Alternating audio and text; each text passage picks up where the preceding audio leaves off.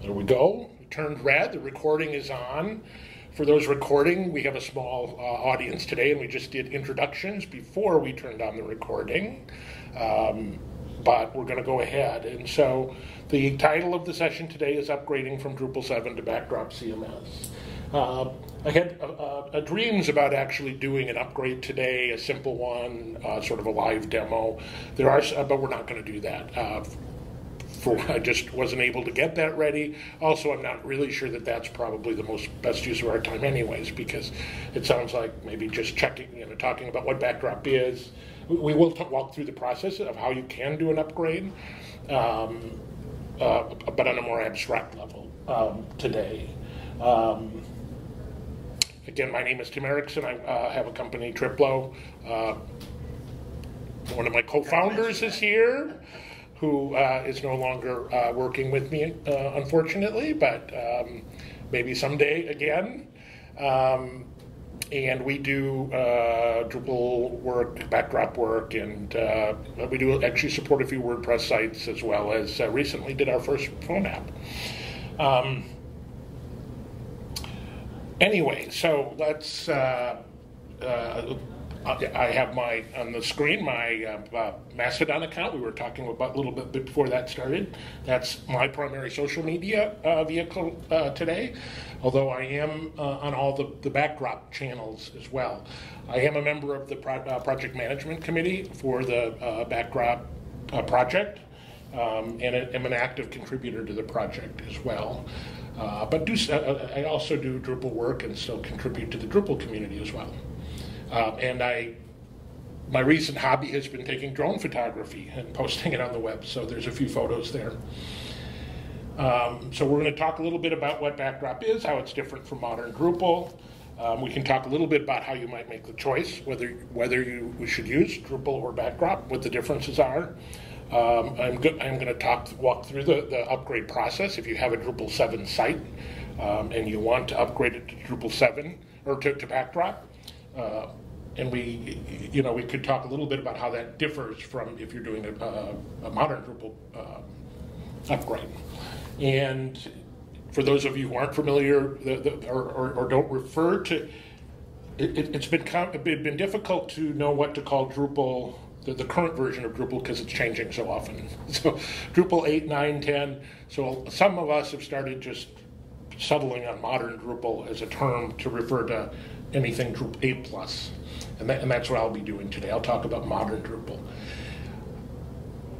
and then there's some good tools and resources out there. We'll talk a little bit about those. Comparing Backdrop. So what Backdrop is, I'm going to step back even a hair further, because I know at least one person in the room, I think, might appreciate that. Backdrop is a fork of Drupal 7. So during the Drupal 7 to Drupal 8, the process of developing Drupal 8, it became apparent to the founders of Backdrop that the shift was a pretty radical shift in terms of coding practices, and the work that was going to be involved in going from Drupal 7 to Drupal 8 was going to be a much bigger deal than what was originally. And we always knew it was going to be a big deal, and it turned out it was going to be an even bigger deal. And basically requiring any custom code to be completely rewritten. And the feeling was that there were a lot of Drupal 7 sites that didn't need a lot of what Backdrop had to offer, a lot of Drupal 7 sites that didn't need a lot of what modern Drupal had to offer, and didn't really benefit from having to do all of that code refactoring. And the goal was to create an easier upgrade option that kept a lot of the power of Drupal, but with a more focused approach, and that didn't require quite as much effort. And so they forked Drupal early in the Drupal 8 development cycle, before they put, I think, Symfony in. And basically some of the new features, a few of the new features, things like CK Editor and Core, views in Core, there is a configuration management in Backdrop. The config management is a little different. It's definitely different than it is in modern Drupal, but they got that in there. They also at that time, the feeling was that that Drupal was sort of focused more on ambitious projects, and it sort of the values, the mission and purpose of modern Drupal was changing a bit, and that felt a little bit unfair. And Backdrop wanted to be really clear about who their mission is, who they're serving, so that people weren't afraid that the same kind of thing would happen for them. So Backdrop has on their backdrop.org, there's a philosophy page with mission and vision and values. And two of the important values for the Backdrop community are valuing the needs of editor and architect over the needs of developer, and valuing contrib developers over the needs of core developers. So we really want to support the community, the people using Backdrop, above the core developers, and focus on what their needs are. One of the reasons modern Drupal has become so complex is that there's a lot of sort of niche functionality built into it that is really powerful but serves a very small number of websites. And Backdrop said we're going to not worry about that niche functionality and really focus on the functionality that serves most of the websites. So when we're talking about adding a new feature to core, the first question everybody asks is, we have kind of a rule of thumb that it should serve 80% of the users, right? If we're building a new feature that is only going to benefit a minority of the site owners, then maybe it's not something we want to put into core. Certainly something that can happen in contrib. A lot of things were stripped out from Drupal 7, from Drupal. A lot of things were stripped out that were no longer necessary. Some of those things were stripped out of modern Drupal as well, but others weren't. Things like there's a. Let's see, do I still have that page open? Yep, features removed. So a number of modules, some of these modules were also removed from Drupal. I don't know if all of them were. Things like the forum module, the blog module were removed, but also things like support for multiple databases. Very few sites actually use that. It's an extra layer of abstraction, and we just removed that. Backdrop just supports MySQL, which is probably 95% or 99% of the Drupal sites out there. Support for alternate fields storage, things like that. So there were definitely some things pulled out of Backdrop.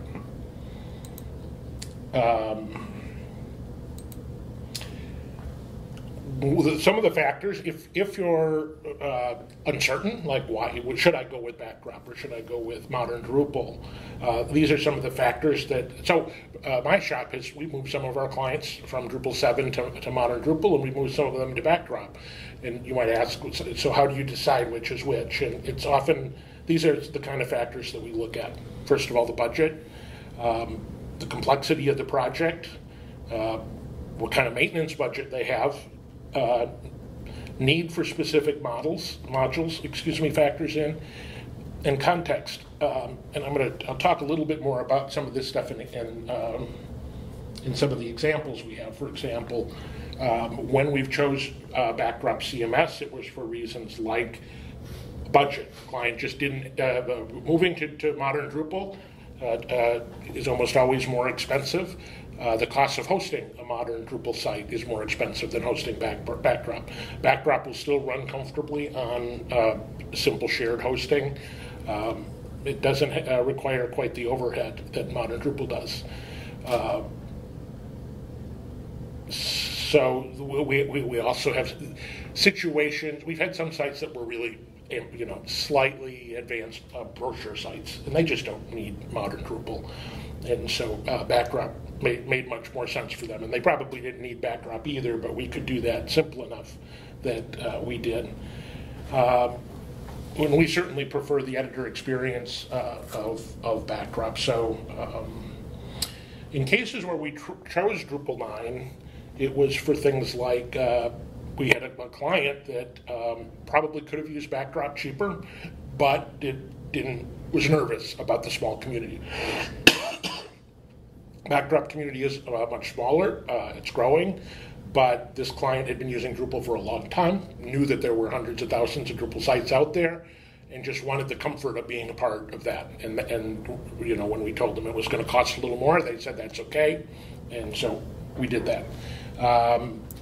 In another case, we we did a brand new site. This was not an upgrade for a large research project based here at the University of Minnesota.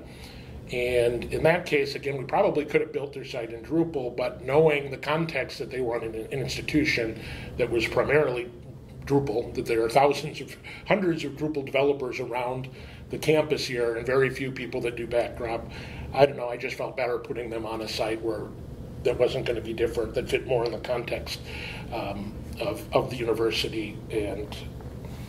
And so that was a choice we made. We recently moved a site from Drupal 7 to Drupal 9 because we haven't quite upgraded them to Drupal 10 yet, because they use the domain access module heavily, which has not been ported to Backdrop. So there are about 1,000 modules right now for Backdrop. Many hundreds. Probably 8 or 9. Some of them are new, fresh modules, but most of those are probably Drupal 7 modules that have been ported to Backdrop. So a lot of the modules you're going to need have been ported or could easily be ported to Backdrop. But there are cases like the domain access is a case where it's a complicated module with a whole suite of submodules, and unless you are willing to get in there and help us port those modules, you're probably going to, and there has been talk about porting the domain access module. There's a number of groups that are interested in it, but it hasn't happened yet. So we didn't, and we were not prepared to take that on ourselves. So we just went with Drupal 9. Commerce module would be another case. The Backdrop ecosystem right now, UberCart is the primary commerce module, which I had never used before, but I've installed it on some Backdrop sites, and it's actually pretty robust, very stable, does surprisingly a lot of stuff, but it's not the commerce module. If you need the commerce module, use that in Drupal 7.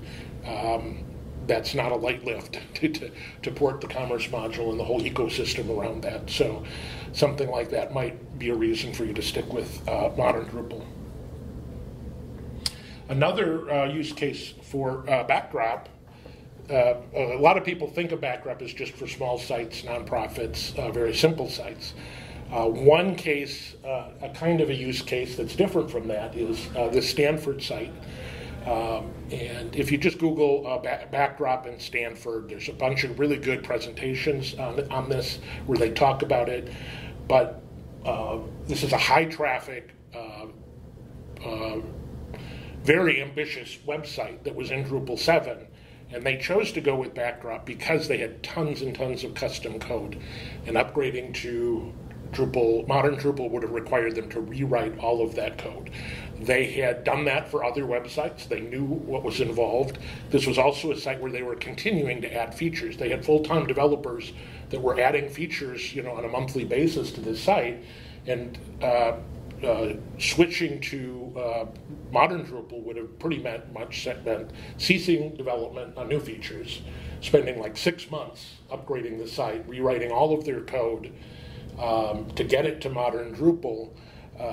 Whereas they estimated because Backdrop, the API differences are much smaller. They could do some minor refactoring and use a lot of that custom code with much less work, and they ended up, I think, instead of spending 6 months, they only spent about 2 months, which meant that they had 4 months that they could get back to doing new features.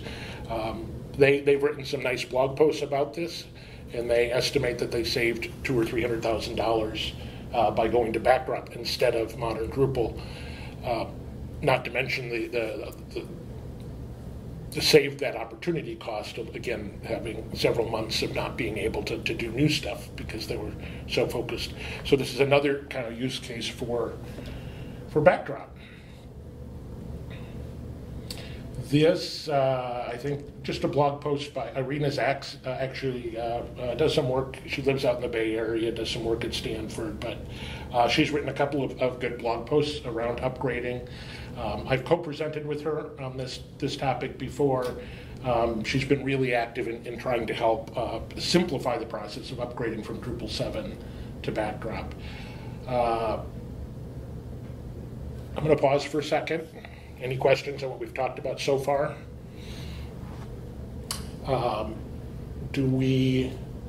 I can jump into the upgrade process, but I could also focus more on what Backdrop is. I do have a demo site spun up. We could look at Backdrop if you want. What would be most useful to some of you? Anything? Preference? Upgrade or learning more about what Backdrop is? For me, probably learning more about what it is. Just what it is? Yeah.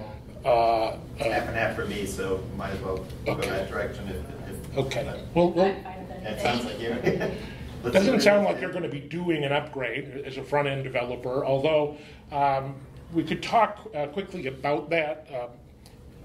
In doing an upgrade, and this is also relevant to what Backdrop is, one of the biggest changes in Backdrop from Drupal 7 is the separation of themes and layouts.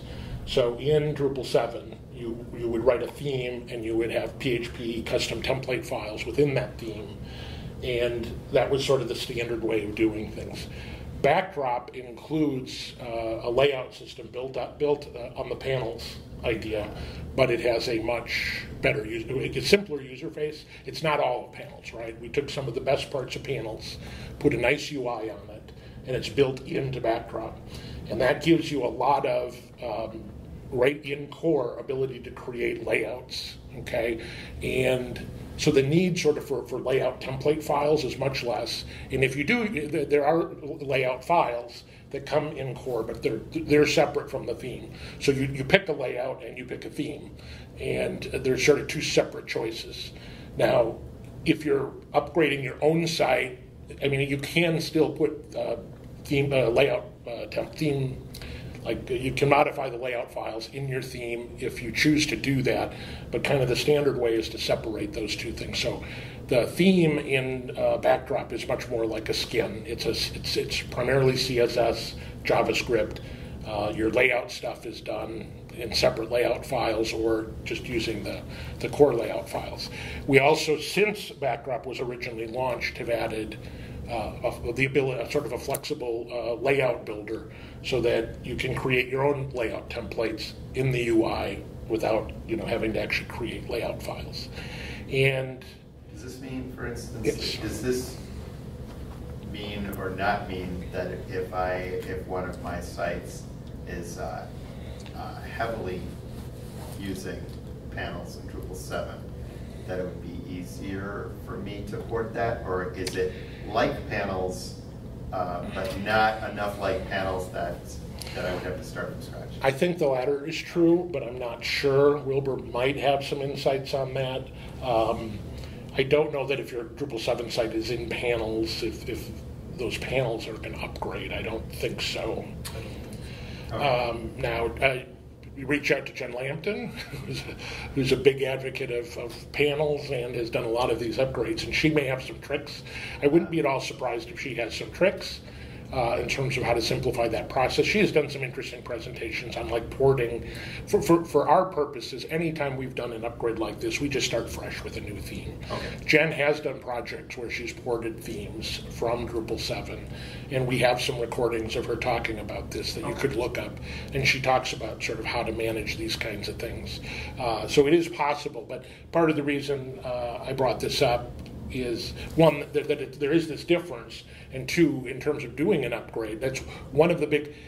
If you've got a fairly simple Backdrop site, you can you might be able to port all the content and configuration in a couple of hours, okay? But even in that best case scenario, your theme isn't going to work. So one of the biggest things to think about when you're considering an upgrade is that you're going to pretty much have to build a new theme probably, unless you're going to be content. If it's a really simple site and you're happy with one of the core contrib themes that are available for Backdrop, that's great. And Jen has recently released a module which is supposed to sort of help make it easier to run Drupal 7, or to reduce the amount of work to port a theme. Like if you have a custom theme for your Drupal 7 site and you want to port that, she's created a module that's supposed to be sort of a helper file that adds a bunch of classes and stuff that will maybe make your theme work better and reduce the amount of work, but it's not going to be seamless, right? You're not just going to take your Drupal 7. Um, Go ahead. I think our friend Justin had a panels site, he changed those panels into blocks. Oh, And okay. then when those blocks came over and were available in the layout builder to be placed on the pages. That makes sense. So it depends how many pages you have, Right. you know, and how much Page content. panels. Yeah. Yep. Okay. So I went ahead and jumped. If you go to backdropcms.org, there is a demo button, and if you click on that and click Create Demo Sandbox, in about 30 seconds, it's going to spin up a free temporary site. So you could play around if you haven't tried Backdrop yet and you want to actually get into it. This is a temporary site. It's only going to last 24 hours, but you can do anything on it. You can even add themes and modules. And one of the differences of Backdrop from, well, it's not a difference anymore, is just very, very recently Drupal added the project browser. I think it's now official, isn't it, in Drupal 10? Or in one of the recent releases? It's been in works for years. Backdrop has had a project browser since for the last 5 or 6 years, and so we can do things like, let's do a theme. It's just gonna. My preview site spun down. It's just there it goes. So if you can go into the theme setting, and these are basically the core themes. It comes with Barkdick, that's sort of the default theme, just like it was in Drupal 7. But we can go to install new themes. We can try out some of these things. Pellerine isn't a bad one to just show this process. So we can add a theme. This is a little bit like WordPress. Not something you can do in Drupal 7, and we've just added the theme. We can enable it and set default, and there we go. We've got a new contrib theme running on our Backdrop site, and so you can use these demo sandboxes to test stuff like this out. You can also download and install modules in these demos. So if you want to try out, again, if we go to the modules page. We can install new modules and configurable block styles. Can I just do a partial word? I forget. Oh, how about if I do block?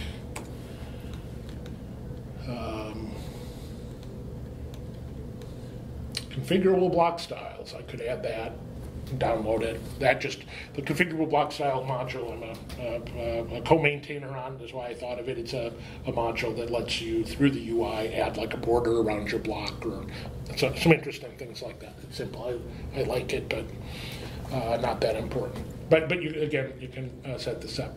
Since we were talking about layouts, we'll take a quick look at that. So in Backdrop, one of the recent changes to Backdrop, if you've looked at it but not recently, is we added a third content type in core out of the box, a card content type. And what we wanted to stress, we also have, if anybody's used hidden paths, so if you have a node type, a content type that is only used for views or blocks, and you don't want it to be available on its own page. So there was a module in Drupal 7. I don't know if this is built into Drupal, modern Drupal core, if they have hidden paths content types. But we had that feature built into Backdrop, but it was pretty obscure, and I think most people didn't know how to use it. So we added a third content type which uses hidden paths by default, which means that your cards don't have a page. There's no that the regular users can go to use them. They're just content that you can add to views or blocks. And then we put some blocks in the default layout on the front page that are existing content blocks, so they display individual nodes. So these are 3 different nodes that are displayed in blocks on the home page, sort of in the default setup, to help people realize that. If we go to under structure, layouts, this is the whole layout system right now. Is Backdrop comes with 4 default layouts, a special homepage layout that's, again, only used on the homepage. We have an admin layout really for the dashboard, which is, I'll flip over to that quick. The dashboard is kind of a neat tool. Twin Cities Drupal Camp, their announcement, it's just got a bunch of helpful links. Things like click links to add a new card, a new post. Some little reports show you different things about your site. There are modules in Drupal that do this as well, but I don't know if modern Drupal has any kind of a new dashboard built into core. Do you know? This is something I was influential in helping get into core, so I like it. So we have a special layout for that, and then there's a default layout, which is all content that doesn't use either the home page or the dashboard layout goes to the default, and we can create new layouts. So I can say I'm going to add a new layout. These are the layout template files. So these are different layout templates that are available to me. Again, I could add, there are some contrib layouts which you can add through the contrib browser, or you could create your own layouts and put them in the layouts folder, and they would be available here. But that's much less important now because we also have this, if you go to the layout templates, we have add a flexible layout template, and we can create on the fly, we can create our own layout template where we're going to add a new row with 2 columns, 50-50. I'm going to do this pretty quick. We can drop that up here, so we've got a header, and then we can save this. And this will become a template now when we go to our layouts page. The TCDC template is available. I can use that on any page that I want. A layout template file is an abstract configuration of regions and how you want to use them. An actual layout is specific with blocks. It has with configuration and content.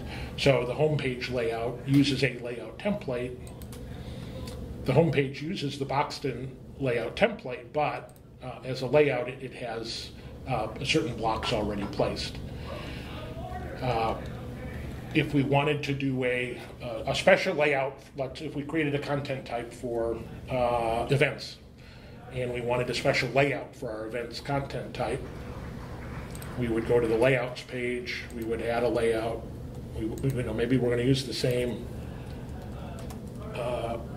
template for the home layout. We're just going to do different blocks. We have to give it a path. No, we don't want to give it a path. We have to give it a context. We've been working to make this page easier to use. What's going on here? Put in Wilbur, help me out. I have to do, It says required, dude. Yeah, is it just node? And now hit add context. Yeah. So that is, I get tripped up. I mean, I don't get tripped up anymore, but sort of, but I did at the beginning. No, we don't want an individual. I think I need, it's right below here is a sample. Node, here we go. It should be node/%. Sorry, it's been a while since I did this. So if we add node past %, that automatically gives it the context. So what I was doing before was trying to assign it a specific node. This is just saying this layout will be available to any nodes right now, but we want it to be only available to events. So we can then set a visibility condition on the layout and say node type. Now we haven't created our event content type yet, but if we had an event content type, we could pick that. I'll just use posts for now. And right now, this layout would automatically be used for all posts, but only for posts. If we go back to the layouts page, there are events. Our events layout, which is being used, visibility condition for nodes of type post. And you can create however many layouts like that you want. So does that give you a sense of how the layout system works? Very panels-like. Yes. But it also can be used for just one page. Oh, yes, good. So you could So say, in just that use place, this on this. that page. yeah, that's very nice. So Barry, and as the guy who introduced me to display suites, there are some display suite features in here, which is once you've created a node-based layout with that context, we can go into the manage blocks, and we have field blocks. So.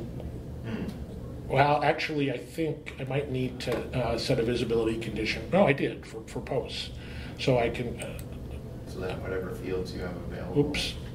Right. So if I go to add a block, there should be, if I type in field, it's going to, any fields that are on the event or the post content type are going to be available to me as blocks. And it'll know that context. It will filter that based on, because your visibility And context was set to post, it's Yes. only going to show you those fields. Yes, so it'll show me the various fields available for posts. And we can place them individually on the page. Jamie, do you do, as a front-end developer, do you do any configuration, or are you just writing CSS and JavaScript? I do A little bit of everything. Okay, well, that's good. We don't want you to get bored. Okay. Any other comments about this? Another element of the context is that you can use the node, you can use the URL path. So when you create let's say a content type that has automatic URL path, that would be like /event. Right. Now, you could say it applies to pages, but then add the context that is the URL path, that it includes event. Okay. Now that layout will only apply to events, and the rest of your pages would use the other layout that would be assigned to that. Okay. So by using that URL path and URL aliases, you're able to do a lot of automation in picking which themes you're going to be, or which layouts you're going to be using for different content. Okay. The layout system is very complicated, but only some of it is exposed through the UI. Okay. And there are some contrib modules that add a lot of functionality to it, and there's some stuff that's really built into the API that we haven't fully exposed yet that could use additional work. But it is very powerful already, and it's the biggest thing to wrap your head around is that layout system when you're moving from Drupal 7. It took me quite a while to really figure out when I'm supposed to be using that instead of my theme to do things, because I was just so set in a different mindset. I showed this screen. This is just the view screen, and I basically showed it because we just looked at the thing that's like the most different from Drupal, and you look at this, and this is probably the same. Whether you're in Drupal 7 or even in modern Drupal, this page doesn't really look very different. Now, as you dig around in here, actually today is a release day. We're doing the 26th feature release comes out today for Backdrop. So we've done 26 releases, each of which has had new features, bug fixes, and UI improvements.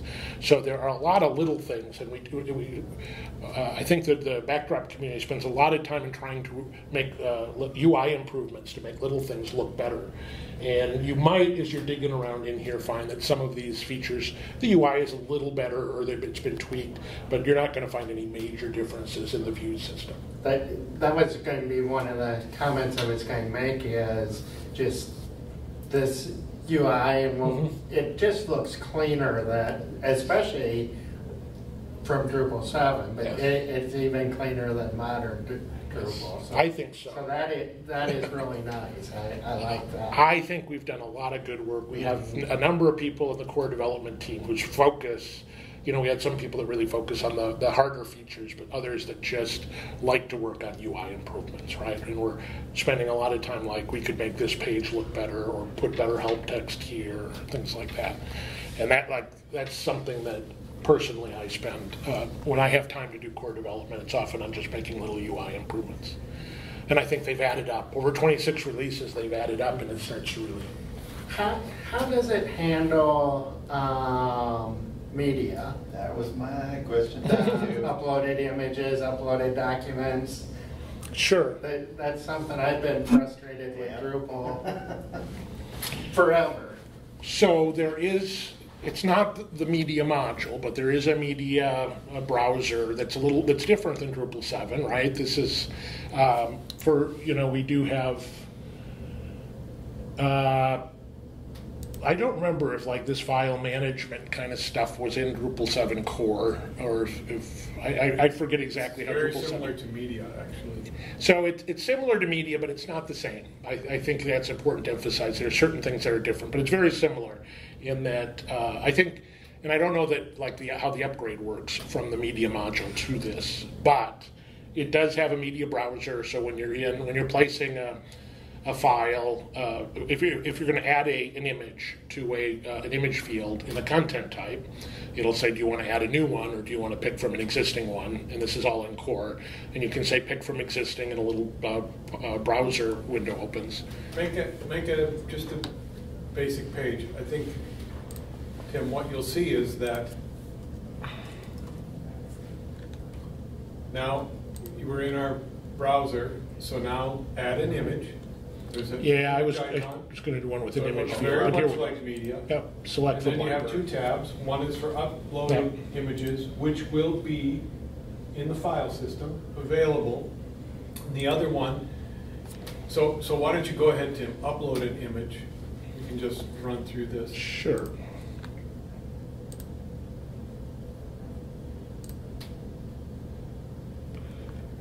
Just give them a screenshot.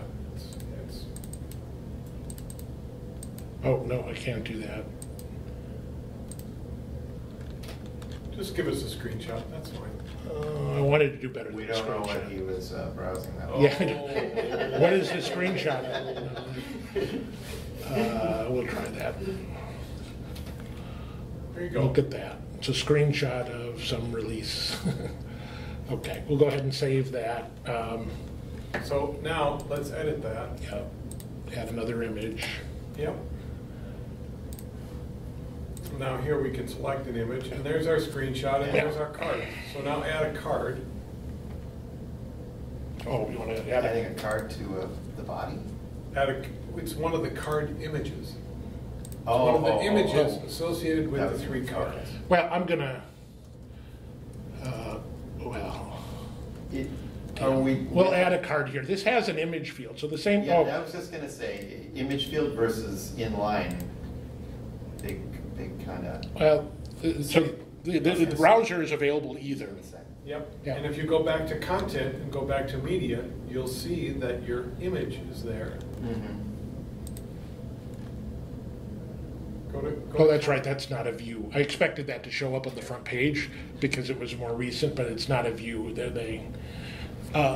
go ahead. Go What do you want to me to do? content Okay. and go to manage files. Oh, yeah. And now we see our screenshot. There's my screenshot. So this very much works in the same, this is pretty much all of media module ripped off. Yeah. So What about files that are not images? What about? I believe they show up here as well. A YouTube video or an audio file. Yep. If you go under structure, and again, this is all out of the box. We haven't Right. installed the media Yeah. module. Right, I was just gonna We haven't say, this- installed we're talking any of these core. modules. Yeah, this is all core, yeah. Now if you go to file types, Yeah, we can, we have All right, audio, okay. document, image, All in and there video. already. Got it. All of those are the media Perfect. module defaults. Yeah. And all of this is in core, all of this ready for you to use. Excellent. So this That's also really has cool. display. So go back to your content, Tim, and just put in a PDF. So go to your test page.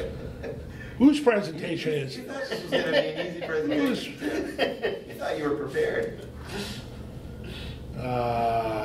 So uploaded as an image? Image. Now upload. Yeah, I don't know if I have a PDF. PDF available.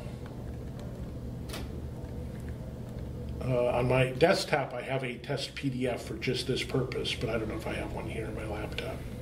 So, we're running out of time, so I'd like to bypass that. Trust us that PDFs are also managed by this. You can create file types. You can use them in very similar ways. Okay. Any other questions? I think I do want to just, I'll quickly, for the upgrade process, I did have some slides made. This is all from the basic upgrading from Drupal 7 project. We have a docs site, and there is some basic introductions for doing an upgrade from Drupal 7.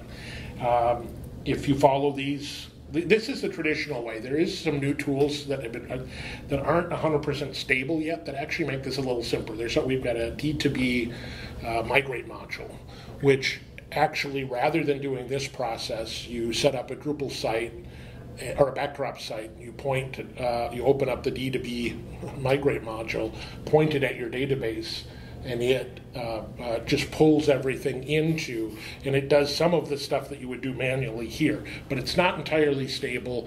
If you're a beginner, I think I'd recommend that you kind of follow this step, this process. The upgrading from Drupal, upgrade overview. The three broad steps are doing the research. What are you going to need? What contrib modules have already been ported? How much custom code do you have? What's going to be involved in that? You want to do that kind of research. Step 2 is then you basically prepare your Drupal. You've made a copy of your Drupal 7 site, so you got your live Drupal 7 site, and then you've got the one you're working on, and you're going to do things like you're going to disable any contrib modules you're not using, get them out of the way, and uninstall them. You're going to figure out if you have contrib modules that there is no Backdrop version of them. You're going to figure out what you're going to do with those. Are you going to port it, or are you going to maybe you don't need them, right? Sometimes you just don't need them anymore. Some of them, they have features in core and Backdrop core, so you might have had a contrib module in Drupal that's no longer necessary because there's an alternative module in Backdrop core or an alternative contrib module. So you can do some preparation here. You get the database ready. Things like the blog module, this is actually changing. Well, a month ago, we did a demo, or I was helping somebody do an upgrade and realized the blog module was taken out of core. It was never ported. And so if you had a Drupal 7 site with the blog module, the recommended steps were to convert the blog nodes to create your own blog nodes. You create a new content type, and then you had to convert the old. And that was kind of a workaround. Wilbur and somebody, like right after that meeting, well, why don't we just port the dang blog module as a contrib module for Drupal, and then you can just run it through the upgrade process. So I don't think it's released yet. I don't know if it's a stable release yet, but somebody started working on that, and I don't think it's not going to be that complicated. So there were things like that. Like if you had the blog module in the past, you had to do some conversions. So you had to do that on the Drupal 7 database, right? I had to convert it to a fresh content type before I did my upgrade. You do those kinds of things to your database. Once it's ready, then you just set up a Backdrop site. You add all the contrib modules that you're going to need. Stuff like that. Again, there's more detailed pages for each of these steps. For steps two, there's and I had a slide for this, but it's not that important. Go through all the steps of this includes things like also if you had features in Drupal 7 site, you need to get them into the database, right? Because they won't get upgraded otherwise.